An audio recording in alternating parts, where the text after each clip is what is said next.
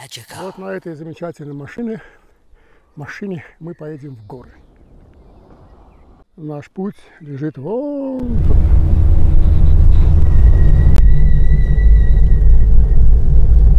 Пойдемте, разгончик. Это по мне Рио-де-Жанейро.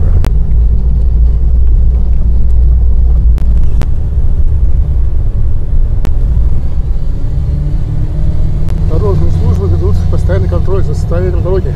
Салам алейкум. УАЗик идет с надрывом. Вот тащит.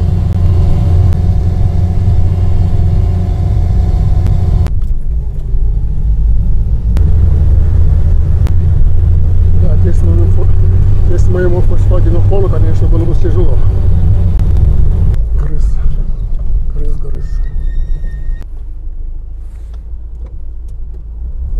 Ты в зоопарке был? Ты верблюд видел? У нас горы. Какие там горы? Вот такие.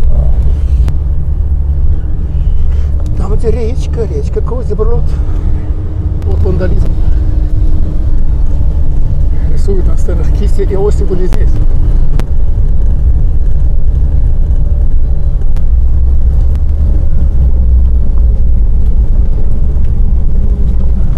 Горячее южное солнце освещает нам дорогу. Вот эту. Конечно, видео не передаст всей красоты этих дороги. Борется бесстрашно с этой дорогой, с этой страшной дорогой. Открывается неплохой простор. Там вдалеке видно заснеженную гору. А здесь резкий поворот. Наверх. Воу!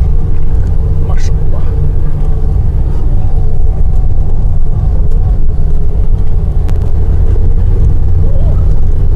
Того, что смотреть вниз простор, который возможно, извиняюсь за тряску, но по-другому не получается.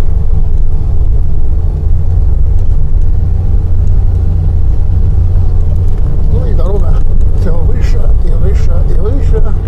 Та-та-та-та-та-та-та. И в каждом водителе выше речи наших просторов. Азербайджан, Кябирский район, едем на Грыз. Вот здесь небольшую такую остановочку мы сделали. Небольшая остановочка, здесь такой памятник этому Джейрану. Поднимемся наверх, сделаем пару фотографий. Замечательный простор. Небольшой такой хикяль, памятник Джейрану. Наши гости из Литвы. И вот там мы были только что. Слышен звук реки.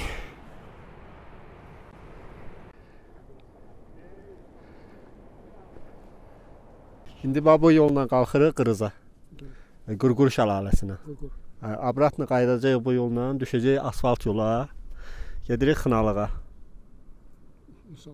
Значит, сейчас мы по этой дороге поднимемся, там водопад есть, Гур-Гур, Грыз, Гур-Гур. Да, там побудем, посмотрим, поснимаем, а потом поедем уже в Хыналыг. Такой у нас маршрут сегодня. В общем, поехали мы дальше. Водопад.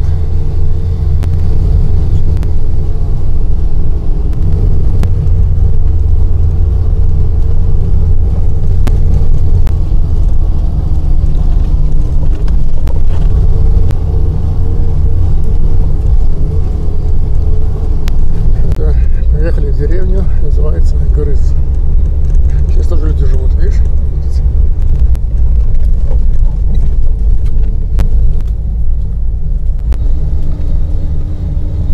Внимание, это саман, собор из самана. Навоз смешанный с соломой. Интересный вот забор.